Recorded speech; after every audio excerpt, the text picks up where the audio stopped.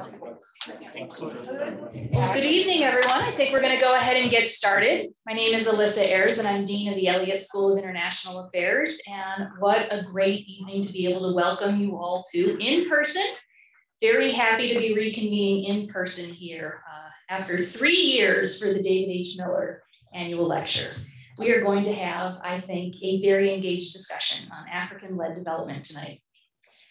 I'd like to say just a few words about this memorial lecture, which is a special one for us. It's named for GW alumnus David H. Miller, who dedicated his career to U.S. engagement in Africa. Following his untimely death in 2004, David's family, friends, and fellow alumni established the David H. Miller Endowment for African Studies at the Elliott School as a way to further his vision of U.S.-Africa engagement and to strengthen the school's commitment to scholarship and programming on Africa in perpetuity. We are delighted to welcome members of David's family for tonight's event, Kyung Cho Miller and her children, Max and Audrey, as well as friends, I don't see Mark Brown and Tim Medina, who created and have supported the endowment from its inception. So thank you so much for joining us again on campus for the first time, as I said, in 3 years. I would also like to thank our co-sponsors who have helped raise the visibility of this lecture among their organizations. First and foremost, the Elliott School's Institute for African Studies, along with 4 of our student groups, Young Black Professionals in International Affairs, the GW African Development Initiative, the Delta Phi Epsilon Professional Foreign Service Fraternity, and the Onero Institute. We appreciate your collaboration and we appreciate the student turnout tonight. I am now delighted to welcome our speakers for this evening. Let me first introduce Travis Adkins, who became the 10th president and CEO of the U.S. African Development Foundation on January 18th of this year. Previously, he served as the Deputy Assistant Administrator for Africa at USAID. As an international development leader, he has over 2 decades of experience working in governance, education, humanitarian affairs, and women's and youth empowerment in over 50 nations throughout Africa and the Middle East. This includes service as staff director of the House Subcommittee on Africa, working with leading international NGOs and think tanks, as well as within several branches of the UN system. Mr. Adkins has served in numerous international election observation missions in Africa and the Middle East with the National Democratic Institute. He is a regular contributor to national and international media outlets on African affairs and is a life member of the Council on Foreign Relations. I can say that right after his appointment as president and CEO of the U.S. African Development Foundation was announced, I said, we have to find an opportunity for him to address the Elliott School, and I am so glad that it worked out for this evening. We will be joined by Professor Jennifer Cooke, who is director of the Elliott School's Institute for African Studies, which serves as a hub within the university to create opportunities for students, scholars, policymakers, and practitioners to learn, research, and share knowledge related to Africa within the university, African institutions, and the policymaking community. She teaches courses on U.S. policy toward Africa and transnational security threats in Africa. Professor Cooke joined the Elliott School in August 2018 after serving for 18 years as director of the Africa program at the Center for Strategic and International Studies, where she led research and analysis on political, economic, and security dynamics in Africa. Now, let me now invite President Adkins to the podium to give some brief opening remarks, and following that, we will turn to a moderated discussion with Professor Cooke. Thank you.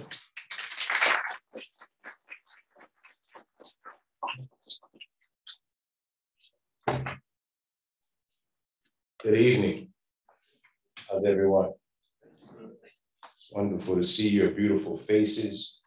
Certainly my great honor to be here with you. Let me thank, of course, Dean Ayres and the Elliott School, Jennifer Cooke and the Institute of African Studies, and without doubt, the family and the friends of David H. Miller, who have done so much to keep his legacy alive. As I listened to the note about his untimely passing in 2004, I'm struck by the idea of the fact that a person's impact, and in fact, their nearest ones would go so far as to keep their work and their legacy alive in the world. And And I am one of those, probably like many of you who have been touched by people who we don't know, who perhaps we didn't meet, but who lived their lives in a way that was enviable, that was worthy of imitation. And I find myself to be one of those. I never got the chance to meet Mr. Miller in his physical form, but certainly I've known his work and know the work now of the Corporate Council on Africa, where many of my friends, colleagues and mentors have served. And he is alive and well in that way. So thank you guys for that honor. One thing I wanted to share quickly is that every time I come before students and young people and young professionals, I never let someone just read my bio without putting it in context. Because I think when you think of what a bio is, simply a short synopsis of one's career achievements, but sometimes I think they can read as if that person was bound to be inevitably great, and they went from strength to strength and success to success without no bumps in the road. And I can tell you that that certainly is not the case for me. And so I would just say quickly, as a poor Black kid out of East Nashville, Tennessee, I certainly did not see a path to the life that I lead now. There was no clear way that I would end up at George Washington University or at Georgetown University, don't throw stones at me, or at USAID or the US African Development Foundation or the Council on Foreign Relations or any of these places. But I say that to say to you that whatever mountain you find yourself climbing, know that many of those who came before you climbed similar mountains. I can remember being burdened by student debt. I can remember the era of the unpaid internship when I was struggling to feed myself, washing my clothes in dishwashing liquid, going to the store at off hours of the evening and spending coins to buy my groceries. And I did all of that because the only thing I had was this dream that I, as one who loved Africa, as one who loved the African diaspora, could live a life of service, as we just talked about that Mr. Miller did. And that love really was all I had besides the community of people who were supporting me. And sometimes I had to fight them too, because they couldn't figure out why somebody would be working for free to do something that they couldn't see necessarily the vision of. And so as I think about that, of course, that brings me to tonight's discussion of African-led development, of the US African Development Foundation, what our mission and mandate is, and how I, as its 10th president, intend to pursue that mission. So I would just close by saying to you all, if you keep the kind of service you want to do as your North Star, then certainly you should be able to overcome the adversities that you find in your path. Two observations as I round out my 100 days as the president of USADF. And those observations are about the two kinds of people that I have encountered in this first 100 days. One group absolutely loves the USADF, and another group has absolutely never heard of the USADF. And of course, I make it my business to expand that first group and to diminish the second. And that's one of the reasons that I'm here with you this afternoon, besides the fact that I don't say no to Dean Ayres or Director Cooke. Let me just get straight to the heart of the matter, and that is the mission and the mandate of the US African Development Foundation, which is to support African communities across the continent who are the least served by existing markets or existing assistance programs, so they can become part of Africa's growth story. So if if I were to put that in one sentence, essentially we aim to serve the underserved of the underserved. And this is why Congress created this organization, understanding that there were gaps in coverage that other development assistance agencies of the United States government could reach, and that they needed to have one that was swift and nimble, in some ways smaller, but yet also having a very immense impact in the field. And so that creation was about 40 years ago, just over 40 years ago now, in 1980. And part of the mandate for our operations is that we would invest directly into African entrepreneurs and African enterprises without a middleman, right? And so one of the things that we have begun to hear over the course of the last few years, specifically in the wake of the murder of George Floyd, was the notion in our field about decolonizing aid, about changing the way that we approach the African continent, about seeing African people and governments as partners, right? And that conversation had a veneer of newness and novelty to it. However, what most of those people didn't realize, again, is that over 40 years ago, the US, members of Congress and the US government had a similar idea. And they created an organization to work in that way. And they decided to call it the US African Development Foundation. And so when I say we invest directly, that means that there are no overhead funds that are going to US NGOs, that we are not sending expatriates out into the continent to tell people how they should do what they are told to do. Our supposition is that these entities be African owned, that they be African led, and that we simply invest in the creativity and ingenuity that African people have already initiated for themselves, rather than imposing upon them programs that they have not asked for. To that end, we also on the continent have 100% of our staff are African people. And so if you're in Senegal, the face of USADF Senegal is a Senegalese face. If you're in the DRC, it's a Congolese face. If you're in Ghana, it's a Ghanaian face. And so this is actually a plus in terms of how we want to do development differently, but it sometimes is an impediment, because when people say they don't see USADF, they're looking for a big Prado or a big Land Cruiser with a flag on it. They're looking for big infrastructure. They're looking for expatriate faces.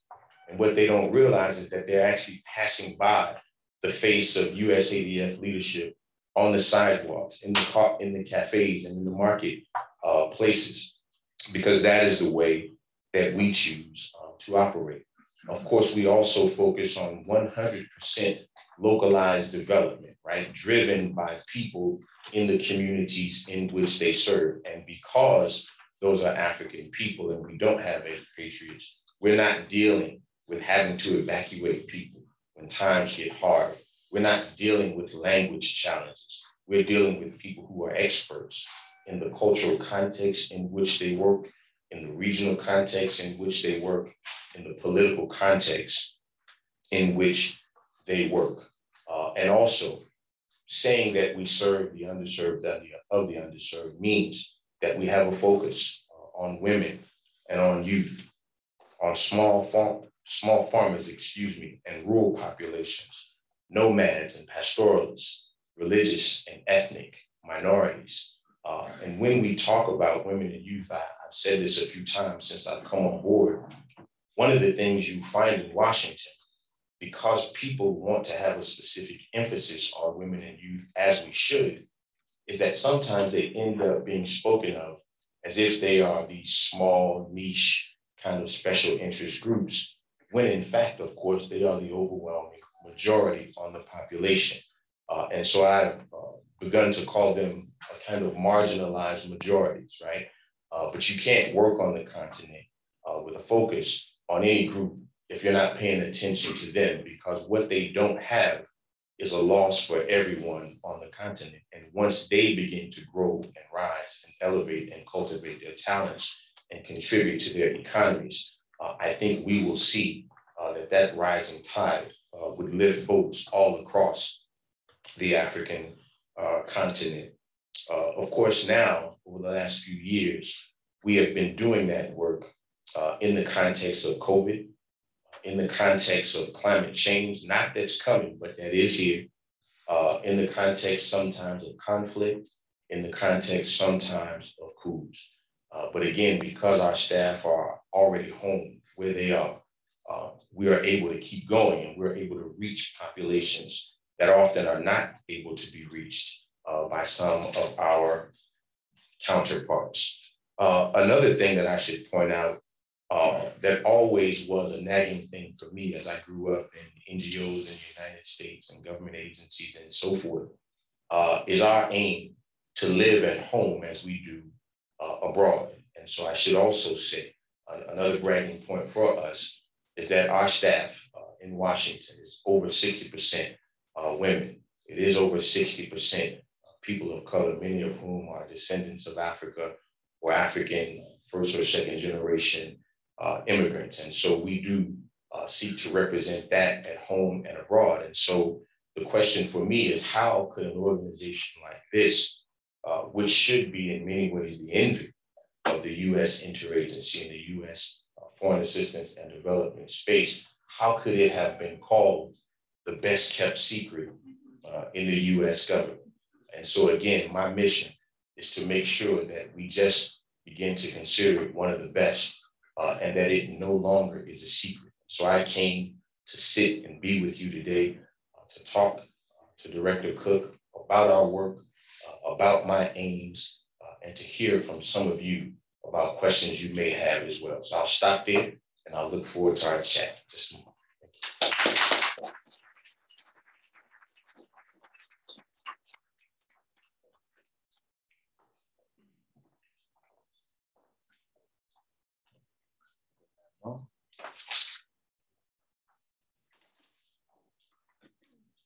Travis, how fantastic to see you and to know that you're at the helm of this really kind of original, in a way, nimble organization.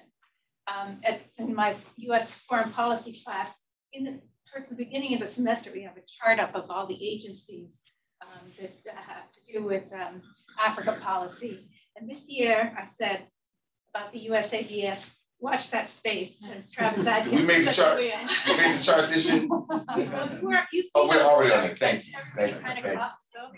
Thank you. So really, already, you've been raising the profile of the organization, getting people excited about it, telling the story as you were doing here today. And yeah, I think it's time. Its time has come. I wondered, maybe to start, because you've talked about kind of the big picture of what the USADF does. If you could maybe paint a picture for us, like a story. You've just been traveling, I gather, yes. And maybe one of the examples and how that works, and who are the partners, and what it looks like.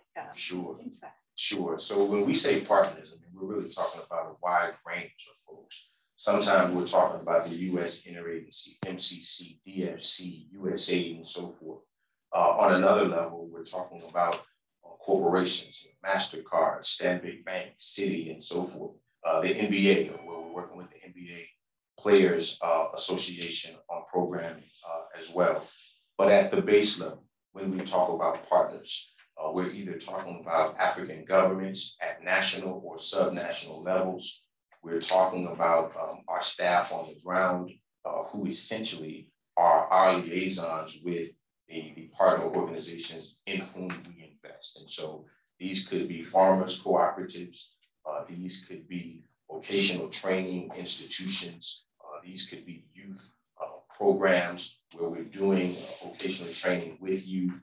And one of the things I like to say about that is there are many agencies and organizations that do vocational training, but ours is always, always, always coupled with businesses that are actually going to hire these young people. And so there's one that comes to my mind right now where there's a business that has decided that they would hire up to 85% of the trainees coming out of the vocational training programs that we are doing. And I would say, Jennifer, just to give one quick example, there is a group of farmers. It's called local rice, local rice in Cote d'Ivoire that I just came from a couple of weeks ago. And what we're doing for them is providing inputs for their farmers. And part of it is to help them to increase their yields.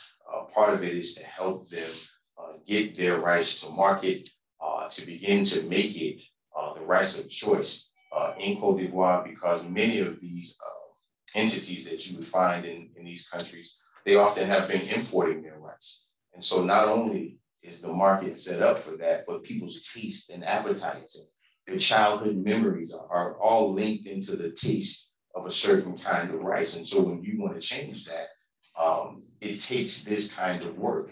And one of the things that the geopolitical piece that comes from this, Jennifer, is that one of the reasons they decided to do this is in COVID. Because of all the challenges of transport, they started having difficulty and shortages of being able to transport their rice from China, actually. And so they decided we ought to do this ourselves. And so we went out to visit them and to look at the rice paddies and their challenges with irrigation, their challenges with pestilence and birds and so forth, and all of the things that they need to do to begin to be able to meet the supply or the demand that they're creating for this product. And so we find ourselves often in those positions, and sometimes it's much smaller outfits, people who are the pheasant propagation or doing eggs or things with goats and milk and things of that nature. So there's a pretty wide range of folks that we support, but all of whom have had their own ingenuity. Just thinking of a few others in Senegal, there were people doing kind of artisanal teas and things of that nature, which they were bringing to market. One young woman who had been a graduate of Yale was doing beef jerky. And she had been able to take this from an idea in her backyard to being in stores all over the country. Another young man had created what was called cashew apple juice. This was very intriguing because I had never heard of a cashew apple, but actually the cashew grows out of a thing that looks like an apple. And people take the cashew and cast away the apple. And he found in that the idea to not waste this product, but to turn it into something that is special and unique and niche for Senegal. And he has been able to do that. And so those are just a few of the examples of the kind of entrepreneurs and partners we have in the countries where we serve. Excellent, great examples too. And I imagine with the impacts of Ukraine on Africa, rising energy prices, rising food prices, that kind of thing is going to be ever more important. Yeah.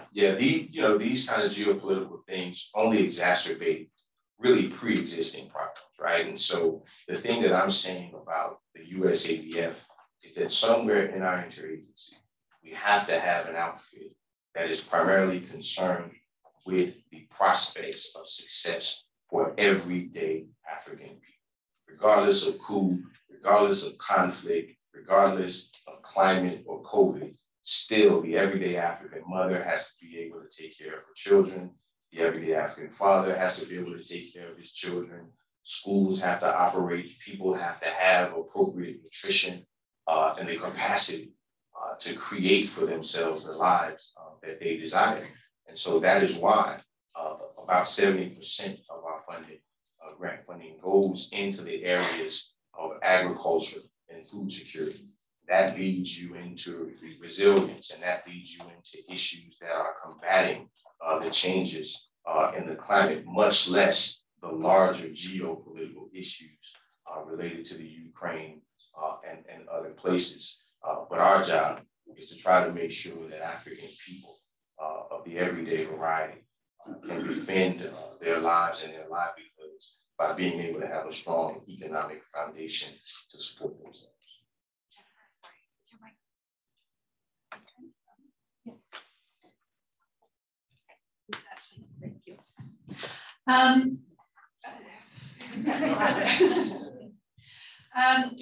What was I going to ask? I wonder, the needs are great. I imagine, I mean, entrepreneurialism is everywhere in Africa. And I wonder how it is that you prioritize the countries that you're in, the regions in the countries, and even the, you know, the grant, I don't know if you call them grantees or the partners on the ground. What's that process like? Sure, it's a very interesting process. I think, first of all, historically, we have focused on really 3 regions of the continent. That is the Sahel, that is the Great Lakes, that is the Horn of Africa. And if you think about those 3 regions from a 30,000-foot perspective, specifically the Sahel and the Horn, you're talking about the collision of colonial legacies, weak governance, environmental challenges dealing with arid context and lack of rain, but also a dearth of natural resources. Then if you take the Great Lakes and you put it to the side and you say, well, it has some of the same issues of weak governance, it has some of the issues that are related to its colonial legacies and its lack of infrastructure. But it actually then has the other challenge, which is immense natural resources that end up becoming a whole different challenge in that context. And so that is where we've been historically. But if I were to talk a little bit about ambition, I gave in my remarks the notion of Congress creating us. And they very specifically did not call us the U.S. Sub-Saharan African Foundation. And so one of the ideas that I have is that we ought to break out of that kind of designation anyway. I've never met a person who called themselves a Sub-Saharan African, right? That we should view the continent as a continent, as it views itself. And so we will begin to have conversations about working in other parts of the continent as well. In terms of the countries, it has been cyclical. So we're in 21 countries. Right now, we've been in upward of 30 plus in our history. And it depends on a couple of different things. But one of the most important ones, Jennifer, is we have a model in which we try to partner with governments to co-fund development initiatives. And one of the reasons why is, one, it creates a direct partnership that acknowledges not only the sovereignty and agency of the governments in which we work, but also their ability to take on these initiatives of themselves. 2, it allows the USADF to leverage the US taxpayer dollar. 3, it allows the African government to do the same. And so often we're talking to members of the African Diplomatic Corps or folks on the ground in country, and they're saying, hey, we want to do a $2 million program for women and youth in renewable energy. That is an opportunity where the USADF would say, that's fantastic. We were looking at doing something similar. Why don't we match your $2 million, excuse me. And now this is a $4 million a year program. And then if you take that out over 5 years, now we're talking about a $20 million program for women and youth in a specific sector. So that's another one of the ways that we select the countries. The third, I think, is generally what you would expect in Washington, and that is looking at the countries where the U.S. might have the greatest interest, where there's mutual benefit between the United States and that particular country, sometimes where we already have strong relationships, others where we may want to build and strengthen relationships. And so those are some of the key ways that we think about the countries where we work. And then within those countries, the region in which we work might be based on the fact that this is basically the place where the paved road stops. These are the rural areas. These are the forgotten territories. These are the people who have been ignored. So that's where we try to target the resources that we have. Fits into the founding of the USADF, which is also to just widen the interface between Americans and Africans, friendship as well. I think of it as kind of a venture capital endeavor, not huge chunky grants, but lots of small grants, some of which are going to be successful, some of them may be less successful, but without the bureaucracy and without the massive reporting requirements of USAID, which would overwhelms most kind of local NGOs, or the smaller ones at least. And But I wonder, I mean, you still need to be accountable, and Congress requires metrics and so forth. So how do you measure that, and kind of what's your definition of success? Sure. Well, the first thing I would say, and I'm kind of arm wrestling with my colleagues sometimes about this, and that is the use of the word small, right? When you start to call yourself by these diminutive names, for instance, I would never allow someone to call me a minority. I don't let people call me short just because they're taller than me, right? And Point taken. But I say that because first, to use those kind of terminology, you have to be comparing yourself to somebody else. And it's very difficult to talk about the uniqueness of yourself if it's only in comparison to others. The second thing is, though, Jennifer, if you go out into these far-flung areas where people are getting $50, $60, $70, $100, $200, $250,000, ask them if they think it's small. I guarantee you they won't say yes. They will say, this is a godsend, and this is what we hear everywhere we go. And so I try to focus on our impact rather than what our input is until we can increase that input. The other thing that I would say is that we have essentially an annual portfolio review where we're looking at the performance of our grantees, where we're looking at the challenges that they have, not simply to dump them in a category success, failure, mediocre, but to figure out what more do they need. Was this a bad year for rains in a particular region? Is this a country in which there was a recent coup, which is the case in many of the countries where we work? Is this a region that is taken up by conflict, right? Northern Mali, right? Is this a place where COVID has had a particularly damaging impact? And so we're always cycling back to them annually on a deep dive, but on a day-to-day basis, because our staff is there with them to figure out what their challenges are and how we can help them to strengthen themselves. And in fact, that really is the driving force anyway. It's not just to invest in them in a one-shot deal. It's how do we help them to improve their financial management?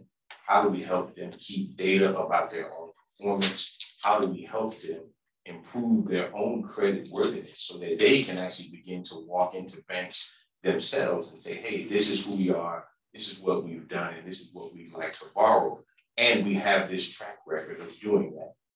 Another part of it, and I think that this plays out more on the US side, is really to change the narrative about Africa and African people, right? To say that, hey, we don't actually need a US NGO to handhold and babysit these people, that they can learn how to manage funding in a way that is consistent with what the Congress requires, right? They may be able to manage it in their own context, but they have to be able to manage it for our systems, right?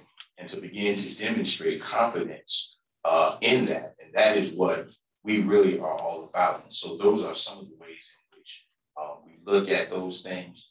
And again, Jennifer, I think the notion of success and failure is interesting here too, right? Because a piece of this is, first of all, any business venture is not guaranteed to succeed, right? They could fail, right? But we're investing in people who are trying, right? And that's what has to happen. And that's why these are grants, right? It's not as if you're kind of out of it, out to pasture if it doesn't work out. But we do want to track the information of why what happened, and how we can do it better and be more supportive of people the next time. And sometimes there are things really that are beyond our control. Great. We have a big crowd. I know there's going to be lots of questions. So let me turn to the audience. I'd ask that you introduce yourself so that Travis knows behind the mask who might be speaking. Sir, yes. Just wait, we're going to bring you the microphone here.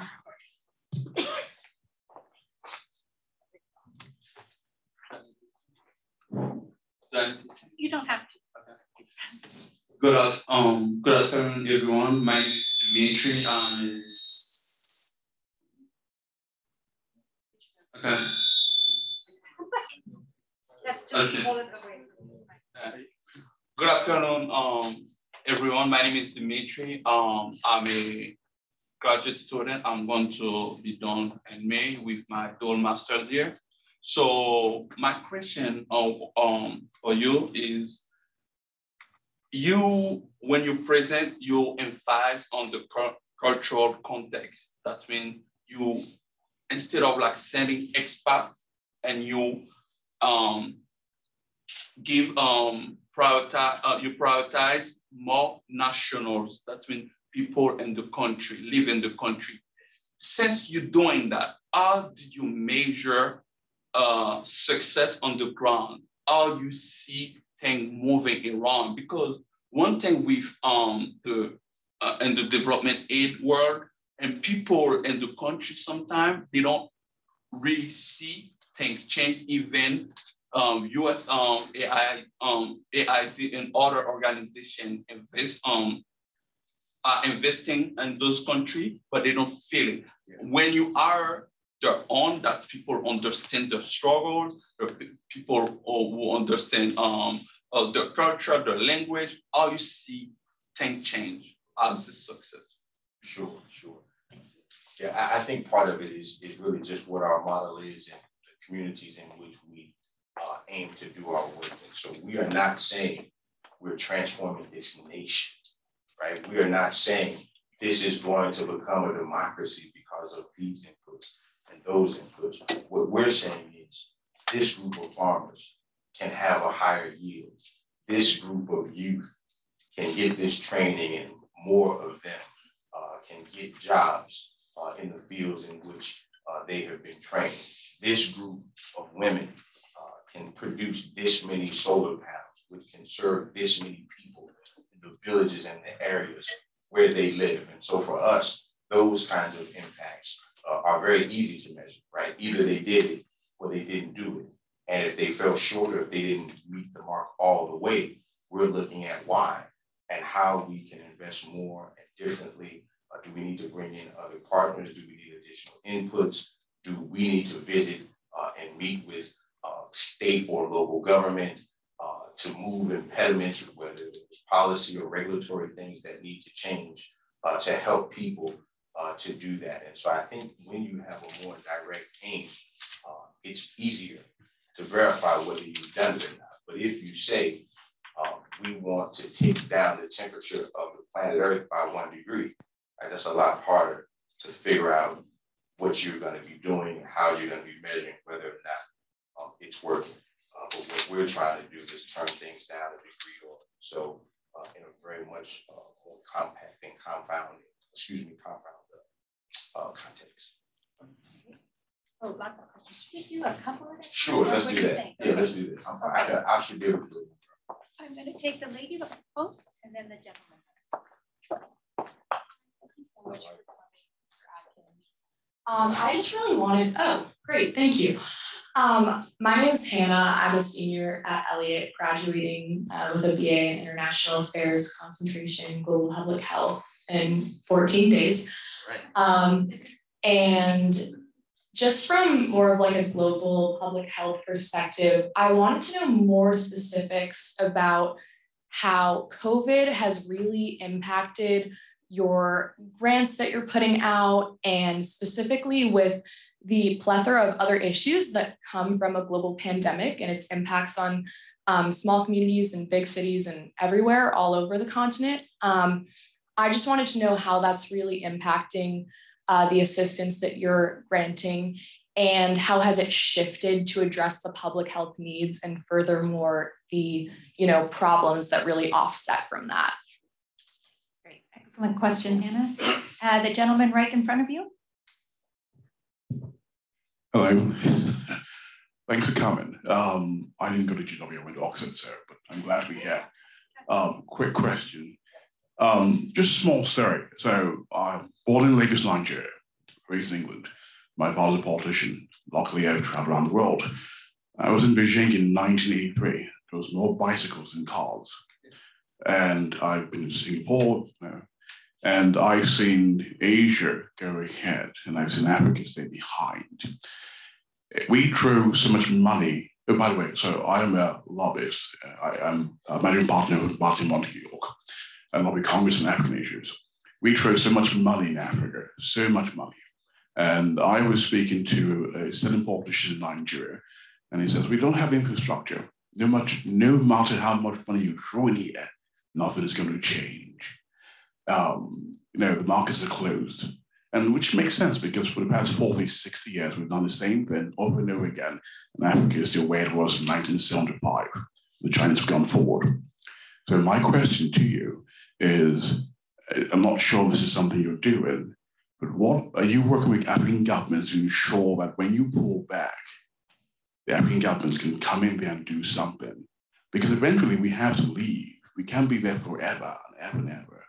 And so that's a key question. What is the organization doing to ensure that when we leave, it's sustainable and African governments can man up or woman up and get things done there?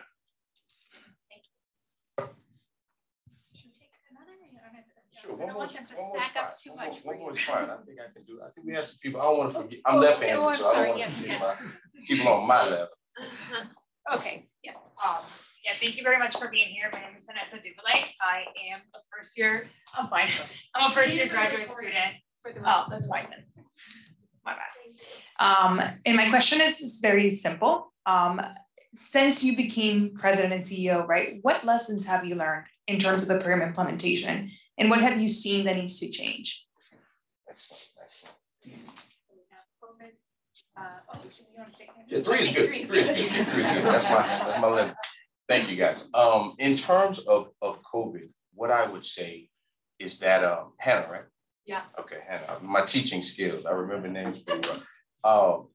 What I would say is that one of the pluses of the approach we take in terms of COVID is that we actually have not seen a tremendous amount of turmoil in the way that the programming is run, in the way that folks are investing, because again, they are in the country where they live. Now, our oversight, we can still do through Zoom and other things of that nature, but we just recently begun, again, our travel to the continent after 2 years. And so essentially what I'm looking at right now is how have people been impacted by the pandemic? Obviously, there has been a kind of general economic turn down in many of the countries where we work. Some of that due to tourism and other kinds of things that have simply gone off to the wayside in the midst of the pandemic. But one of the key areas of focus for me is what we can do in what I want to call the post-COVID context, even though I'm shy to use the term post with the pandemic, just because of the to and fro of what we have been experiencing. But really for me, those are a couple of simple questions. One, how have people been impacted?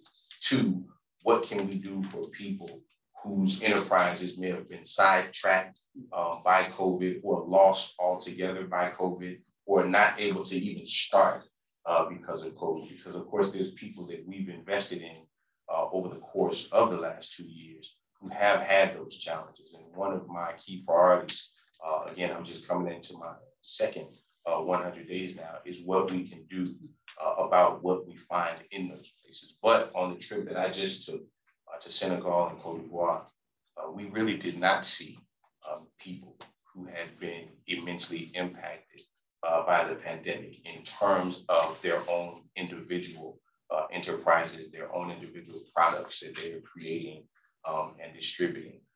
In terms of kind of, when do we leave and sustainability, I think that's a question that's not really for the model that the USADF uses, right? Because there is no we. The we is there, quote unquote, right? Because our people are the people who live in those countries. And so they will be there. Additionally, when you're making investments, you're not necessarily looking at sustainability, right? An investment is to help a small or medium enterprise get to the next level of their growth, get to a place where they grow beyond the realm in which USADF invests, right? That perhaps they can be bumped up to the DFC or to other investment entities that the US government has or that their institutional strength and their credit worthiness is such that they're now going out and getting their own loans and doing their own thing. And so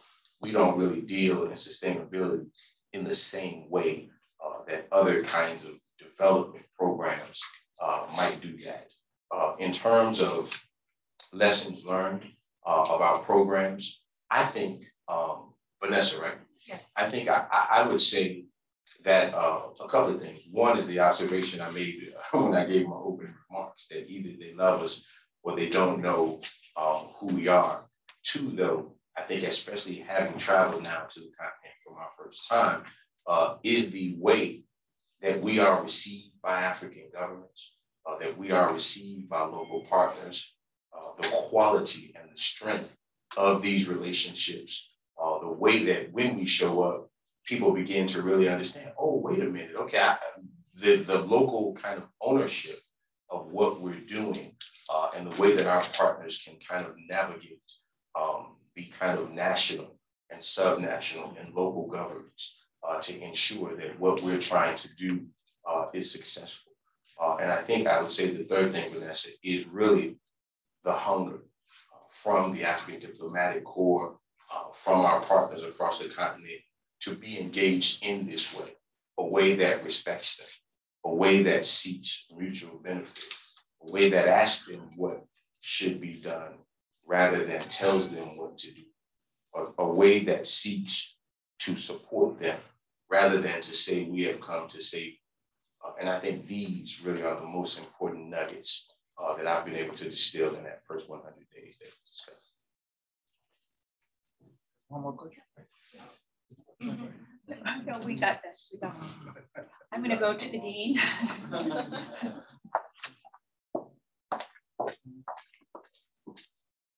Thank you, Max. So I wonder if you could just follow up a little bit on what you just said, that there might be a project that could scale up and might be right for something that the USDFC could finance. Can you help us understand what might be an ADF kind of an engagement, what might be something that's appropriate for the Millennium Challenge Corporation? Where would DSC step in? What would be a TDA kind of, help us understand the role in the US interagency too. Sure.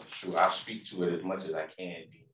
I think that rather than use the word small, I like to say early stage, right? So the earlier stage of enterprises is where USADF is primarily focused, right? To get people, not startups, but people that just need that initial boost to be able to increase their revenues, increase their access, increase their production. Now, to give you an example, and I think we were going to talk about this as well, we just started an African Small Business Accelerator program with the DFC, right? So this is a partnership between USADF and DFC. And in that partnership, essentially, it's a blended finance model. And so it has loans and it has grants. And essentially, the money that USADF puts in will be grants. But those grants help to de-risk the loans that the DFC is going to input. And then what makes this mutually beneficial is that it opens up to the DFC a size of business or enterprise that usually they don't engage in because they don't really have necessarily the capacity to vet down at that early stage of development. And then what it provides for USADF is that we do specialize in vetting enterprises at that early stage level, but now by partnering with the DFC, instead of only being able to provide $250,000, now we can provide between $100,000 and $1 million. And so these are some of the ways in which cross-pollinating and partnering helps us really to grow African enterprises to higher levels beyond what we can do only ourselves. And what it also does is it creates a stronger relationship in the interagency, so that even though this partnership that I'm talking about now is only a pilot, right? We're only looking at 4 countries, we're only looking at 3 to 5 entities a year. But we do have now an open line of communication with DFC to say, hey, you know, there's a partner that we have from 5 years ago who now is in this position, and all they need is this kind of lift. And if you could look at them, perhaps you can begin to support them in a better way. And so another goal that I have is to ensure that USADF stays on Professor Cooke's chart for her students each year, and that you guys begin to see year after year more ways in which we are engaged just like this. Jennifer, can we take one back here, and then do you want to take a couple at a time again? Sure. Sorry. Thank you very much. My name is Matsila, and I'm a Fulbright scholar from the Kingdom of Lesotho. Unfortunately, I'm not studying at GW. My question is on the areas of focus. You mentioned that you're most focused in agriculture and food security. I was just wondering whether you could share with us whether you have any plans related to education, and if so, which areas you see as the key areas of development. I ask that because I've benefited greatly from being a guest of America in education, and I think it's one of the key areas that can play a really great role outside of just vocational areas. Thank you very much. Sure. No, thank you for the question. For us, the vocational education is the extent to which we will be focused on education. Obviously, it is a critical element, just like health and refugee assistance and other things. It's just not one of the areas that we were intended primarily to focus on. So again, it's agriculture and food security and resilience, also renewable energy, also livelihoods and employment. And so the extent of education for us at this time really is in vocational, leading directly into what we hope will be successful and sustainable livelihoods for people. I'm going to go to the way back.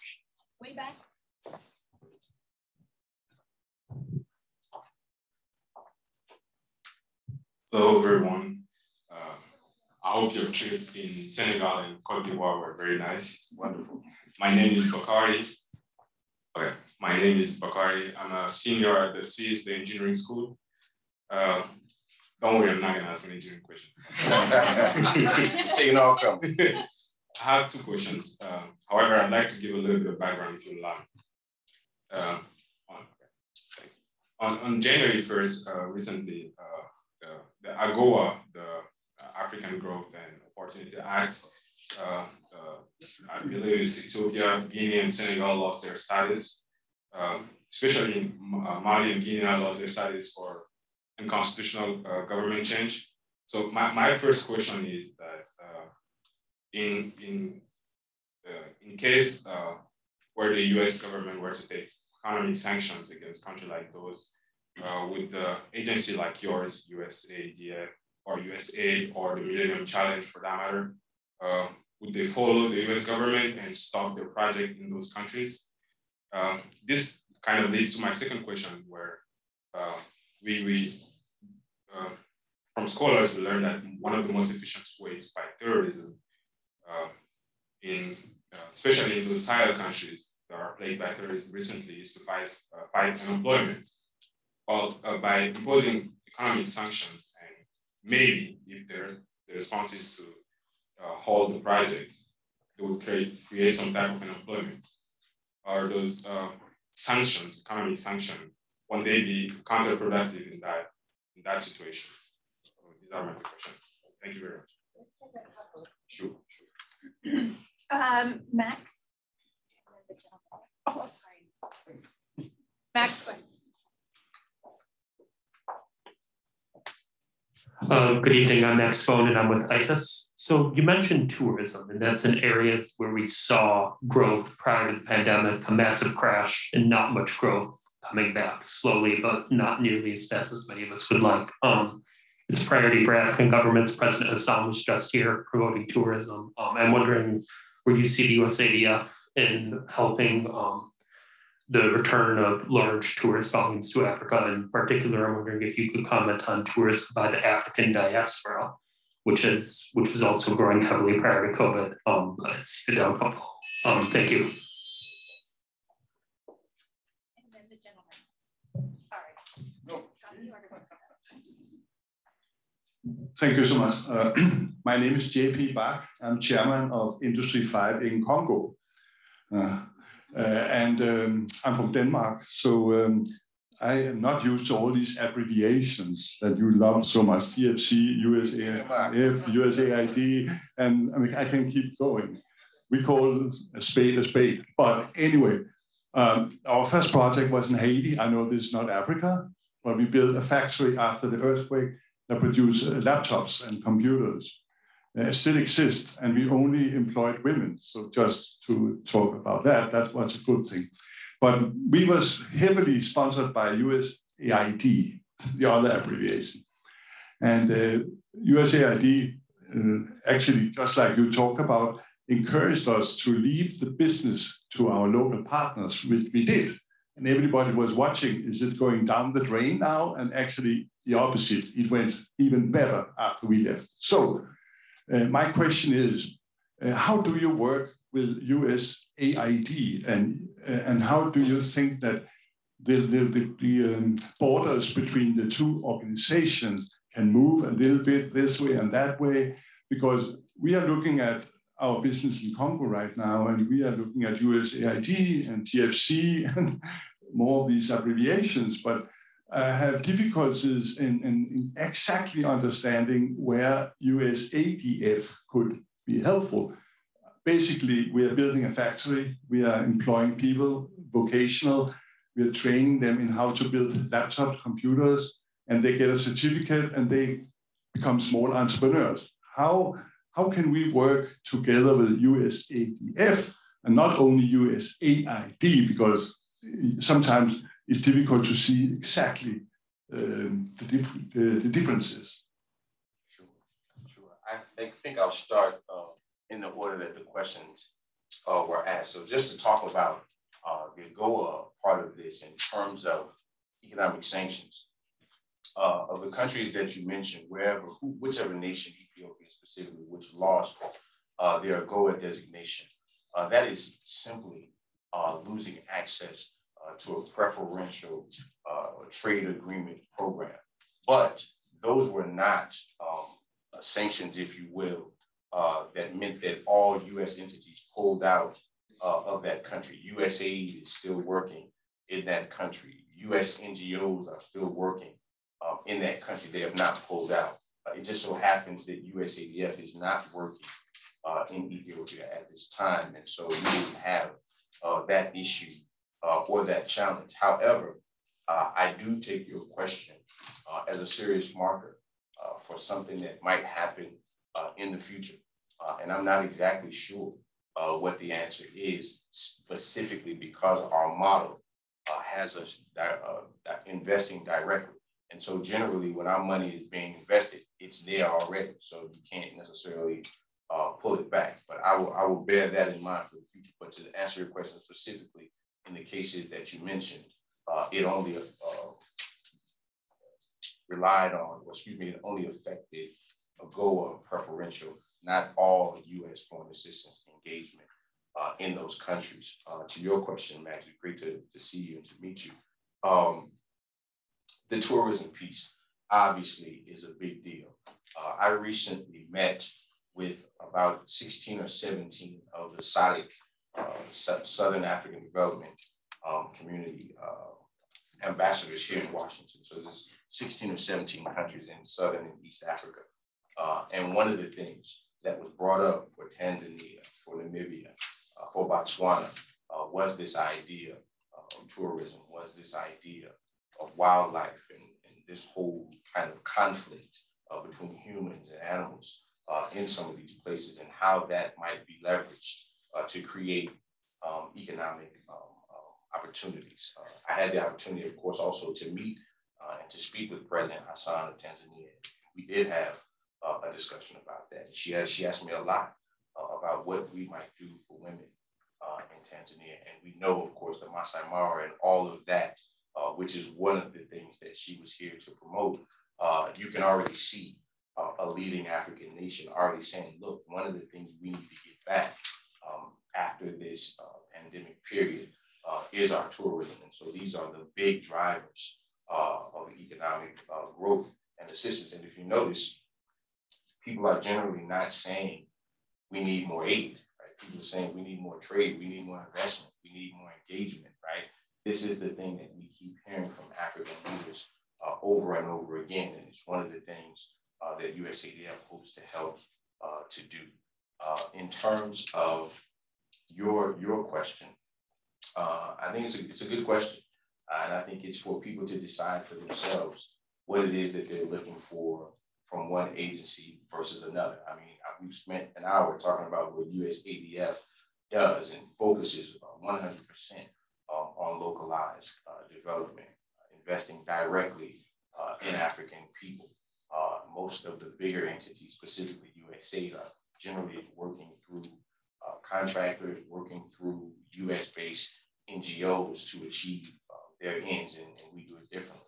However, for those of you paying attention, the kind of popularity of localized development has kind of ebbed and flowed in the broader interagency, right? There was a period in which we heard Rajiv Shah, when he was the administrator of USAID, say, hey, we want to focus more on localized development. Recently, Samantha Power saying the same thing. USAID needs to focus more on localized development. And essentially what I'm saying is, I hope that they do it.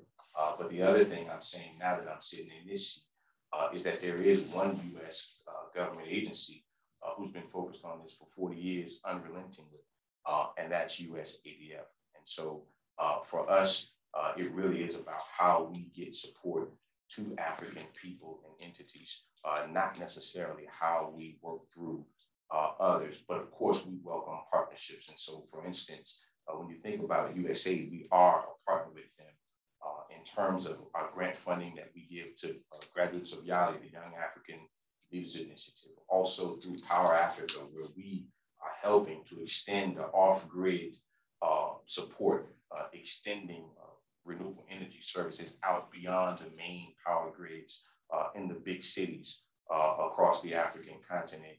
If you look at the State Department, they have the African Women's